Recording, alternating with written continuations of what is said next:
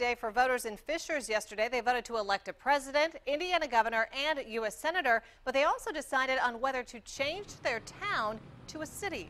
Our TV6 reporter Stacia Matthews is live in Fishers this morning with that big decision. Stacia. Hey, Tanya, you know, the referendum was certainly a hot-button topic.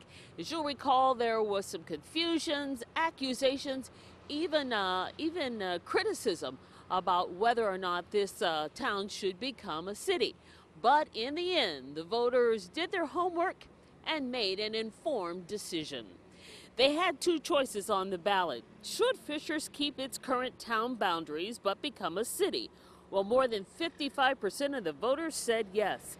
The other plan called for the town to merge with Fall Creek Township while keeping its current town council and appointed mayor.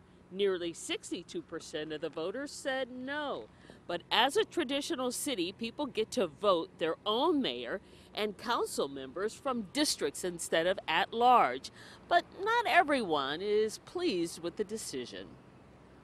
I voted no. I'm happy with the way Fishers is running right now, so I thought, why change anything that's running seems to be running smoothly. Now, Sherry does say that she is confident that the new mayor will move this community forward in the future. Voters will vote for their first mayor in November of 2015. Live from Hamilton County, Stacia Matthews, RTV6. Certainly quickly growing. We'll see what happens. Thank you, Stacia.